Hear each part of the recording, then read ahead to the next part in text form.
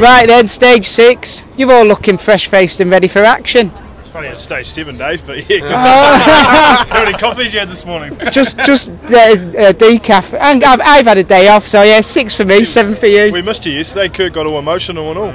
He had a few tears, did he? We had to comfort him, like he was sitting there crying his eyes out, saying, "Where is Dave?"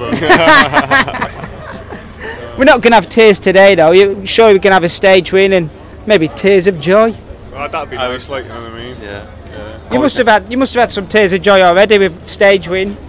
No, we don't cry, like. No, we're hard men. You're hard men men. to the sport, like Kurt's obviously in the car and it's heated seat and all that kind of thing. He gets a bit emotional at times, but it's good. It's good to see he actually cares about us. Yeah. Well, the problem with being a ginger as well, like he struggles to control his emotion.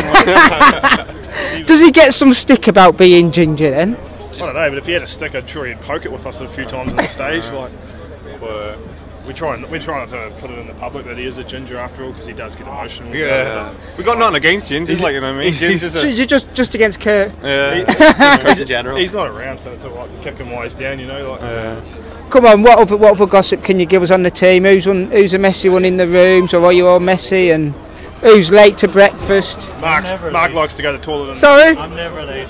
Always on time. Bennett doesn't know the meaning of being on time, like, you know what I mean. But we let him off because he won a stage. When he's winning the prize money for the team, we can't really leave him behind, so we have to keep dragging along.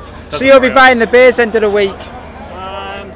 Let's see. Think about it. Let's see. Funny. Sam doesn't really drink. Like. Funny enough, if Sam has a beer, One it'll be glass. all over for him and lights out in the back of the camp, having a spew. So we're lucky we got a toilet on hand. With a few bottles of champagne for the way home anyway, so it's okay. Excellent. That'll be a good drive home where you're flying. Driving and getting the boat. catching the boat. So be a good team bonding exercise. Me and Aaron are leaving to go back to New Zealand not long after, so it'll be our last sort of team atmosphere thing. Upsetting to be getting back to New Zealand in that sunshine. It'll be really upsetting. Well, can't really complain today though. She's not sunny, but she's not moisture, so it's alright. Famous last words, that, like, touch wood. Spot on. Thank you again, guys. Enjoy the day.